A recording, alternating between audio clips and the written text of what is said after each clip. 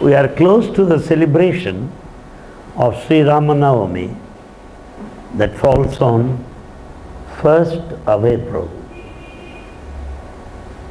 The 1st of April is Sunday, I believe. I would like to say a few words concerning Sri Ramanavami, the life with Baba. It was in the year 1988.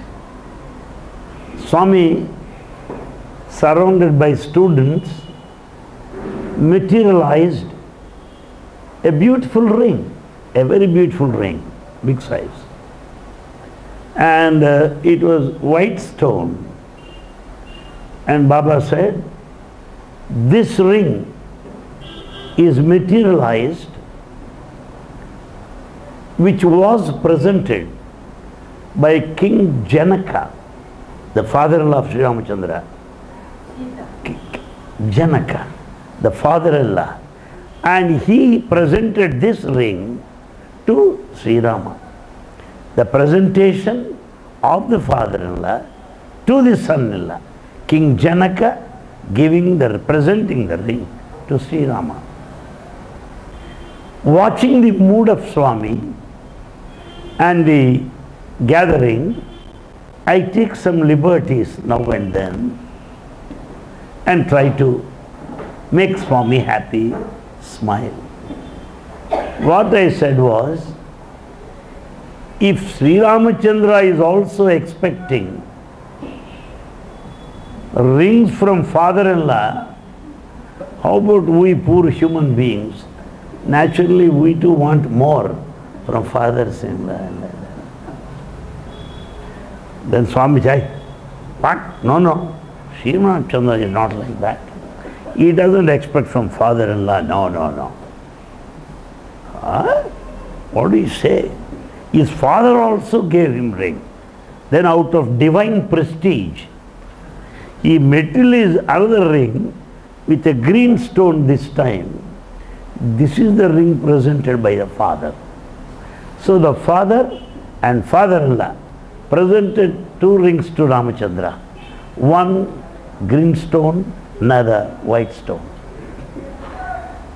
To irritate Swami now and then is also quite interesting. And then he materialized the two rings I saw, which are so big.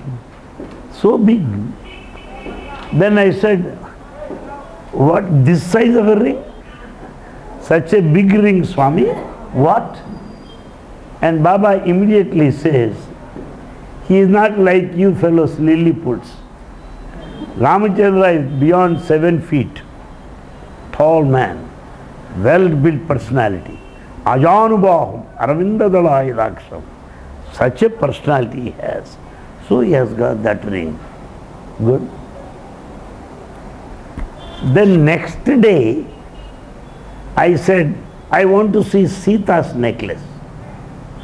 He said, hey, don't talk, keep quiet.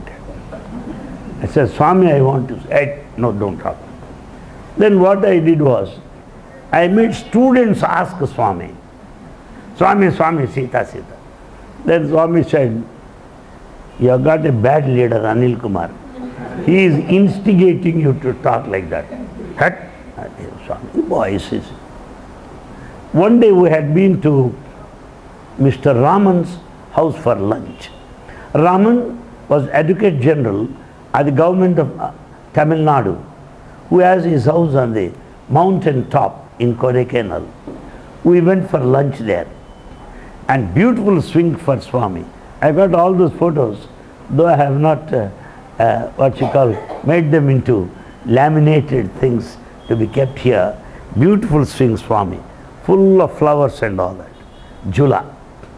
And Swami was sitting there. I went softly and said, Sita necklace, Swami. Right? There is lunch there. Wait, Swami. Then he said, all right, boys, come here. Then he materialized Sita's necklace. Wonderful. Full of diamonds. and 3 stones at the center, 1 red, 1 blue and 1 yellow. 3 stones, all diamonds. This is the. Are you satisfied? Keep quiet, he said. Swami, let me touch it. All right, but don't pocket it. And he made everybody see that. Sita's necklace, so beautiful. We also saw the chain of Ravanasura. Swami materialized without our asking. Because we can't ask, I want to see Ravana. Then he will say, are you Ravana for yourself? By any chance. So he said, I will show you what Ravana. A very big chain came up to this. Up to this. All are Sivalingam, all. Center 3 stones at the bottom. Something like a garland. For that fellow it's just a chain. For me it comes up to this. For me it's just a chain. And all are Sivalingas. And Swami said, this chain of Ravana has 365 Sivalingas. 365 to worship 1 lingam a day. 365. And 3 stones again, blue, yellow and red. But they are again in Sivalinga form, this much of size. Very heavy. Even it is given, you cannot bear the weight because of the personality of Ravana. Oh yes. That also we have seen. And another occasion, that was the season of Ramayana. 88 was the Ramayana season. He was speaking on Ramayana every day. And one day, he materialized golden deer that Sita wanted. And in search of golden deer, Rama went. That led to separation. He said it, and that golden deer is still there in our museum. Swami materialized Hanuman also. That's also there in our museum. That whole season, 1 month, he was speaking on Ramayana every day. And as he was speaking, he was acting like Ramachandra. We feel as if he and Rama are one. He and Rama are one. And while teaching, Swami has a technique. He wants boys also to learn some lessons. Apart from listening to the story, they should also pick up some values. How does he teach values? When Sita was separated, Rama and Lakshmana were in search of Sita. Suddenly Jatayu bird dropped a bundle of jewels. You know that story. And then Lakshmana picked up that bundle and started looking at those jewels. And then he took these jewels to Ramachandra. And then he asks, do they belong to Sita? And Rama says, I do not know. I do not know whether they belong to Sita or not. Now Swami adds his comment. Unlike modern fellows, who have got the stock of the father-in-law property, how much of property has given, how much of jewelry that wife has, Rama is not like that. Meaning he wants boys not to be mindful of the properties that they are likely to receive from father-in-law. No. Rama is like that. And then Rama says, Lakshmana, do you know the jewels? No, Swami, I don't know. Why? I never looked at her jewels. I see. Then what did you look at? I looked at her feet every day. Why? I used to do namaskar. So what do you know? I know her toe rings. I know her toe rings. Andelu. Toe rings. Now these are the toe rings of Sita. Then Swami says, Though Lakshmana and Sita were there, Rama, only 3 people. Lakshmana maintained that very high standards of ethics and character that he never noticed at the jewels of Sita Mata, his sister-in-law. Like that, Swami interprets values while narrating the story to the boys so that they would learn lessons. And Swami also said another thing. It seems Rama and Lakshmana Sita went into the forest and happened to get into a hermitage, Rishyashrama, hermitage. And they were in the dress of saints only. They were not having crowns and all that, wearing ochre robes and like any other saint. But faces are brilliant. Rama's face brilliant, Lakshmana, Sita. So now Swami says, Sita went and sat among the ladies. Rama and Lakshmana went, sat among the gents. Same procedure in those days also. Men on one side, women on the other side. Oh, same procedure. Action replayed. Very good. And then people started looking at these people. Who is this man with a brilliant face? Who is this lady with a charming face? They came to her, all other ladies. Good to see you. Is your husband also here? Sita said yes. And they were pointing out, is he your husband? She says no. Is she your husband? No. Finally they have shown Rama. Is he your husband? She bent her head. Now Swami says, so long is that God, is that God? No, no, no, no.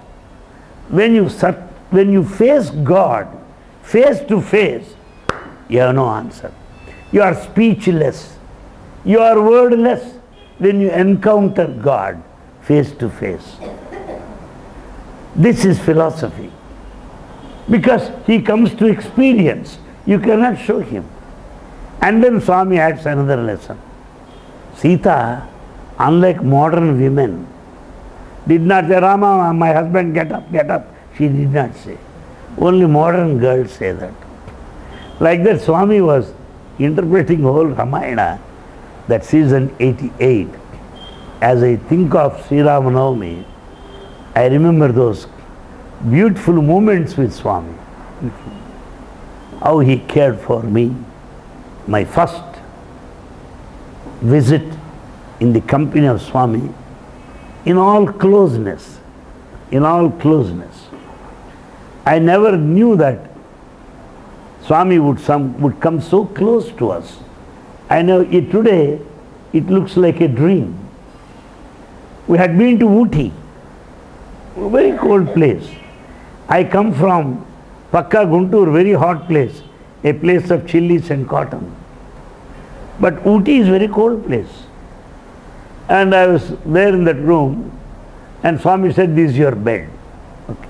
And then Swami didn't keep quite there. Lie down, he said. Then here is your blanket. Cover your body. Are you comfortable? Swami, I am comfortable. After 5 minutes, Swami again comes into the room. Is it warm enough? No, no, it's very cold here. Arey boy, get some heater for Anil Kumar. They kept heater. Then after 10 minutes, again he came. Is it warm? So, no, no, no. They're still feeling cold. This is my personal blanket, which I use. This I'll give. Come on, lie down. He covered the body. And which is in biscuit color, with a deer at the center. Very soft amount. And how do you like it? Swami, very nice. Then it's good night, good night. Then he leaves the place. How to believe it true? How to believe it to be true? I am not able to believe it now. It all appears to be cock and bull story to me. But that's all True. First time I had exposure, first time face to face Swami, living with him, how he showers love. And I got the habit of drinking coffee at 5 o'clock in the morning, first cup, right from my childhood. What to do? Swami's breakfast time is 7:30. I should have 5 o'clock. So what I did was, I went into the kitchen. I got introduced myself to those cooks. There are two cooks. One is Sai Krishna, other fellow's name I don't remember. Those two cooks are from Anantapur. They said they were very happy that Anil Kumar is talking to cooks and all that. They are very happy. Then I just asked, when do you get up usually in the morning? They said, sir, we get up at 3:30, 4 o'clock. Why? Sir, breakfast has to be ready. We have to make breakfast for all these people. Then how about your coffee, huh? Sir, we make our coffee and drink first and then start our work. Make one more extra cup from tomorrow. One more. Like that, I managed to have that extra cup of coffee morning 5 o'clock. Something like a black market. Unofficial. After 4 days, Swami sat on the chair. He called that cook, right, come here. All are seated there. That cook came. What is our breakfast time? 7:30, Swami, right? What do you serve? Tiffin and coffee. But you are serving coffee to one fellow at 5 o'clock in the morning. Is this your grandfather's property? I'll kick you out, useless fellow. He shouted at him. Then I was in jitters. First time being close to Swami. Then I said softly, Swami, it is I that drink coffee every day like that. It is not his mistake.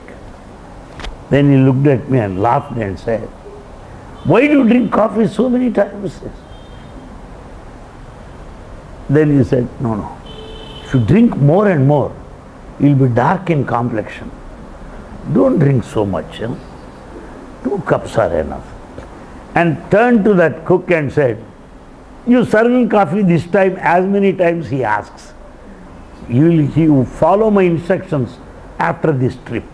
Now you be as usual. And call the cook, serve him coffee as many times as he wants.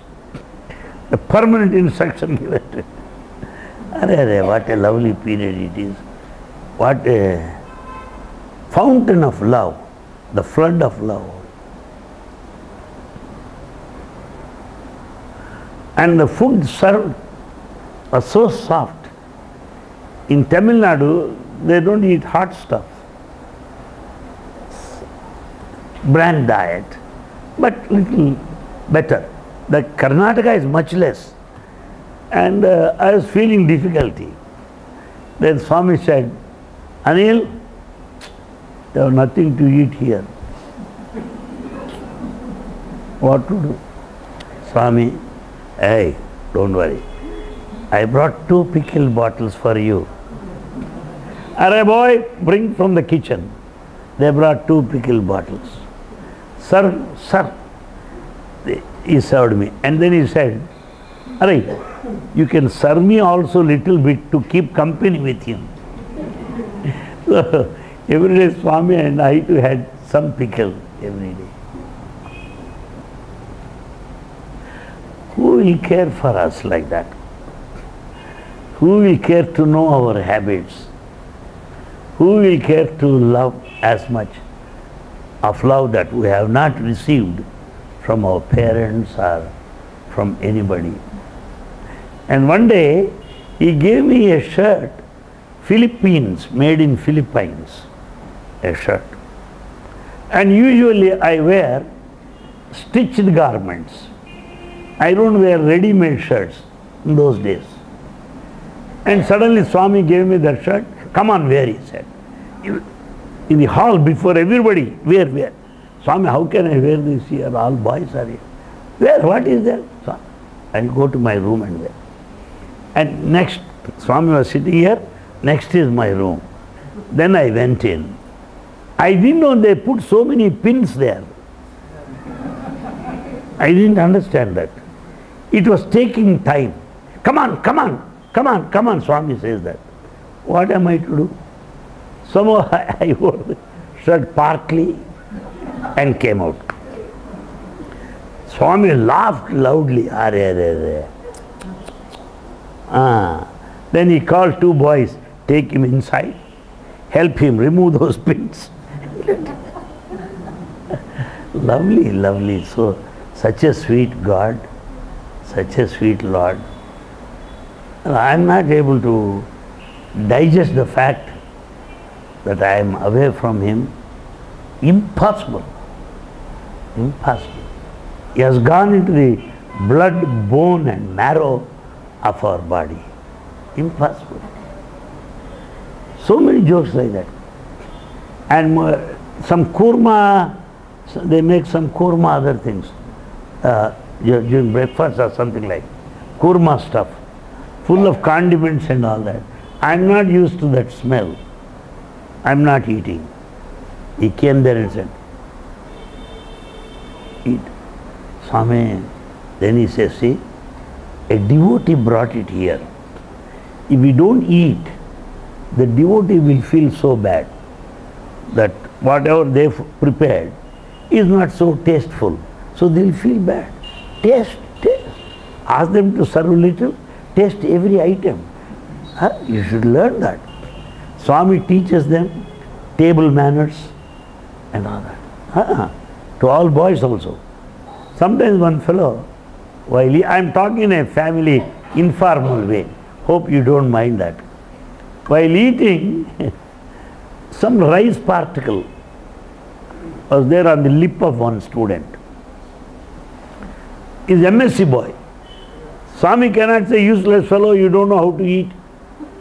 That's not nice. Swami saw that.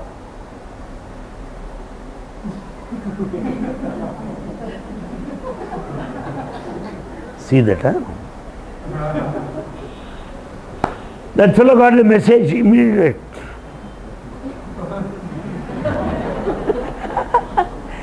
Without hurting anybody. And in those days, I think it was 89, I believe, the first summer course, we were sitting on the dais. Suddenly I didn't know that, I kept my leg like that, usually. That's what our habit. I didn't realize it. Swami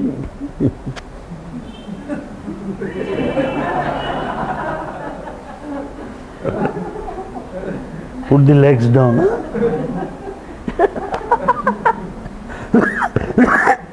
So soft, so nice, so delicate, so sensitive is Bhagavan, so sensitive. And I have got some fascination for dress from my college days, because I am from a Christian college where dress is the discipline. Dress is the discipline. Because we cannot offend others' sight. We should be presentable as nicely as possible, more so as a teacher. So many students watch us. I cannot put a castor oil face and it's not like that. So one day I wore a new suit. Swami looked at it and said, Amy, what is importance today? Then I said, Swami, today is a Tamil New Year. Then he said, so you are Andhra fellow. You are from Andhra. Why do you have new dress? I said, Swami, having come to you, we celebrate all festivals. Doesn't matter whether it is Vishu, Kerala, or Tamil, whatever may be. All are important. Arey, bluff master, I know. You are expecting that Swami will give a discourse. When Swami gives a discourse, he will wear a new suit and all will see that. I know. Then immediately Swami said, no, I can speak Tamil, you know that? I can speak fluently. Translation is not necessary. New dress waste too. I'll speak. Then after 5 minutes he said, since you are already ready with the dress, come on, let us have translation. But this is Tamil Nadu. Many villagers are here. They don't know English. So what we shall do is, I will speak in Telugu. Major General Mahadevan will translate into Tamil. You translate to English. Today we will have 2 translations. One Tamil, because it's Tamil Nadu. Another English, because the new dress. Would you believe all that true? I am not able to believe all that to be true today, because that has gone into the history. But one thing is this, that which keeps me alive still, only this, the memories, memoirs, reminiscences, glimpses of the divinity, that made me so happy.